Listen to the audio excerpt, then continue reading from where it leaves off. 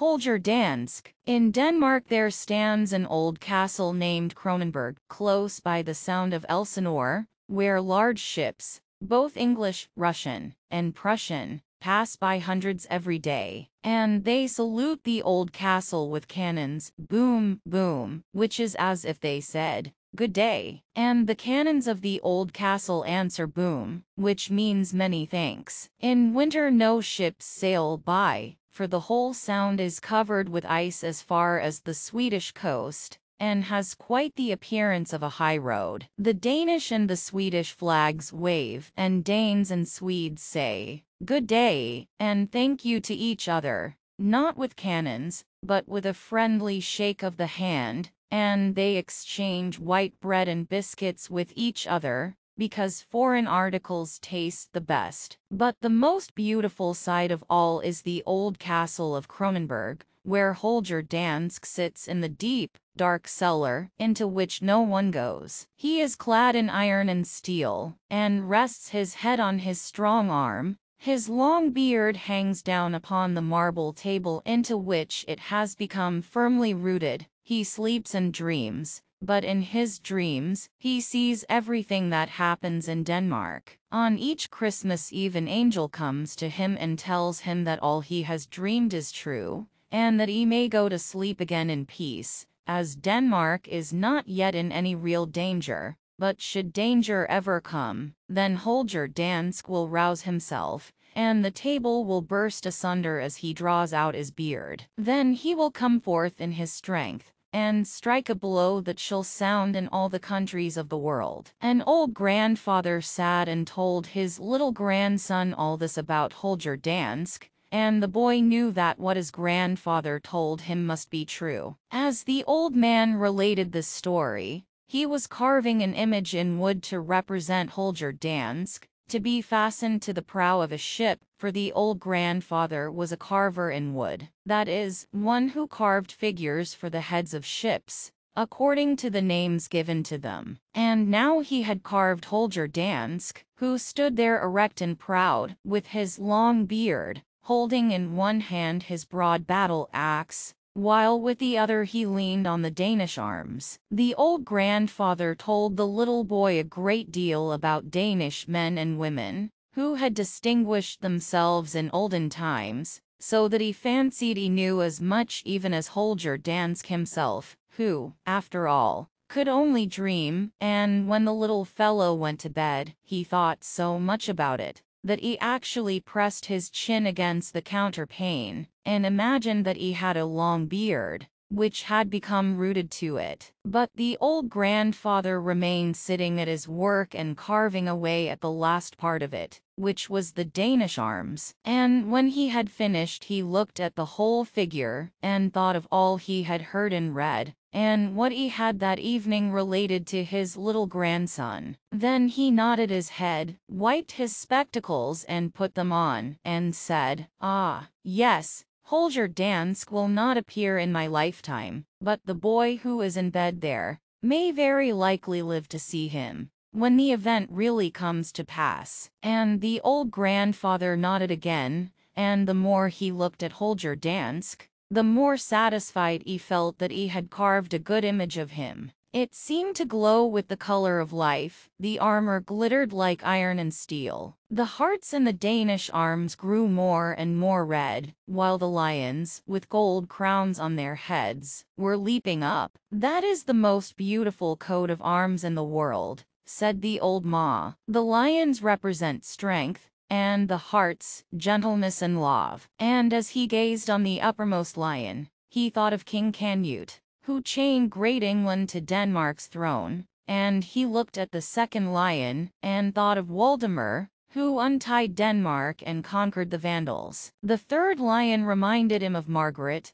who united Denmark, Sweden, and Norway. But when he gazed at the red hearts, their colors glowed more deeply even as flames, and his memory followed each in turn. The first led him to a dark, narrow prison, in which sat a prisoner, a beautiful woman, daughter of Christian IV Eleanor Ulfold, and the flame became a rose on her bosom, and its blossoms were not more pure than the heart of this noblest and best of all Danish women. "Ah, yes, that is indeed a noble heart in the Danish arms," said the grandfather, and his spirit followed the second flame, which carried him out to sea, where cannons roared, and the ships lay shrouded in smoke, and the flaming heart attached itself to the breast of Vitfold, in the form of the ribbon of an order, as he blew himself and his ship into the air, in order to save the fleet. And the third flame led him to Greenland's wretched huts, where the preacher, Hans Egede, ruled with love in every word and action. The flame was as a star on his breast, and added another heart to the Danish arms. And as the old grandfather's spirit followed the next hovering flame, he knew whither it would lead him. In a peasant woman's humble room stood Frederick VI,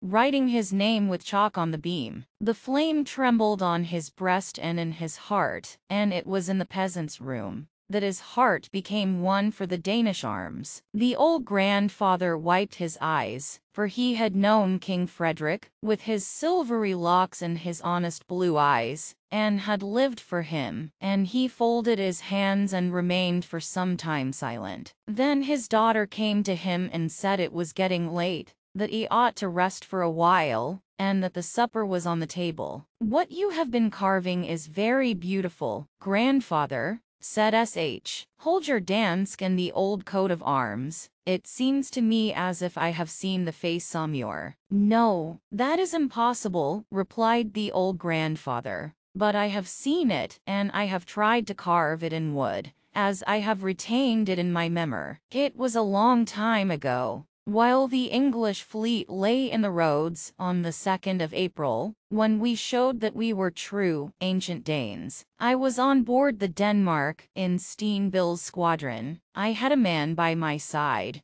whom even the cannon balls seemed to fear. He sung old songs in a merry voice, and fired and fought as if he were something more than a man. I still remember his face, but from whence he came, or whither he went, I know not, no one knows. I have often thought it might have been Holger Danske himself, who had swam down to us from Kronenburg to help us in the hour of danger. That was my idea, and there stands his likeness." The wooden figure threw a gigantic shadow on the wall, and even on part of the ceiling. It seemed as if the real Holger Danske stood behind it, for the shadow moved. But this was no doubt caused by the flame of the lamp, not burning steedle. Then the daughter-in-law kissed the old grandfather, and led him to a large armchair by the table, and she, and her husband, who was the son of the old man and the father of the little boy who lay in bed, sat down to supper with him. And the old grandfather talked of the Danish lions and the Danish hearts, emblems of strength and gentleness, and explained quite clearly that there is another strength than that which lies in a sword, and he pointed to a shelf where lay a number of old books, and amongst them a collection of Holberg's plays, which are much read and are so clever and amusing, that it is easy to fancy we have known the people of those days, who are described in them. "He knew how to fight also," said the old man, "for he lashed the follies and prejudices of people during his whole life." Then the grandfather nodded to a place above the looking-glass, where hung an almanac, with a representation of the Round Tower upon it, and said, "Tycho Brahe was another of those who used a sword, but not one to cut into the flesh and bone, but to make the way of the stars of heaven clear and plain to be understood. And then he whose father belonged to my calling, yes, he, the son of the old image carver, he whom we ourselves have seen, with his silvery locks and his broad shoulders, whose name is known in all lands, yes, he was a sculptor, while I am only a carver. Holger Danske can appear in marble, so that people in all countries of the world may hear of the strength of Denmark. Now let us drink the health of Bertel." But the little boy in bed saw plainly the old castle of Kronenburg, and the Sound of Elsinore, and Holger Danske far down in the cellar, with his beard rooted to the table, and dreaming of everything that was passing above high. And Holger Danske did dream of the little humble room in which the image carver sat. He heard all that had been said, and he nodded in his dream, saying, "Ah, yes, remember me, you Danish people. Keep me in your memory. I will come to you in the hour of need." The bright morning light shone over Kronenburg, and the wind brought the sound of the hunting horn across from the neighboring shore. The ships sailed by and saluted the castle with the boom of the cannon, and Kronenburg returned the salute, boom, boom. But the roaring cannons did not awake Holger Danske, for they meant only good morning, and thank you. They must fire in another fashion before he awakes, but wake he will, for there is energy yet in Holger Danske.